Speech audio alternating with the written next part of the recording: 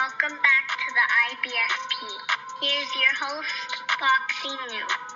Chris Colbert wins a unanimous decision against El Rayo in one of the worst boxing robberies I have ever seen. This is disgusting. This is a damn shame. How do 3 judges see it the exact same way, saying this man lost? That's a damn shame.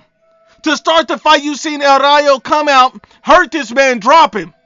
Right away, he's constantly hurting, and yes, Chris Colbert did come back in the fight. He did mount a comeback, but at the end of the day, the cleaner, harder punches, the better body work was being done by El Rayo. How in the hell do 3 judges go against him unanimously? It doesn't make any damn sense. This is one of the worst robberies I've ever seen. It's freaking disgusting. This is a shame. This is sad. But also, to Chris Colbert, at the end of the day, El Rayo, his defense was leaky. He didn't fix that.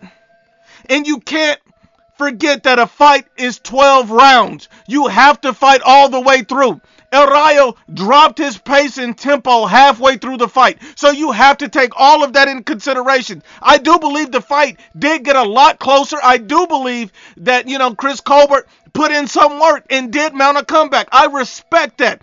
But what I'm saying is he did not do enough to win enough rounds to get this fight. He simply didn't do it. It's a 10-round fight. He did not win 6 rounds. Let's just be honest and unbiased. This is one of the worst, most disgusting robberies I've ever seen. And the judges in this are garbage truck juice.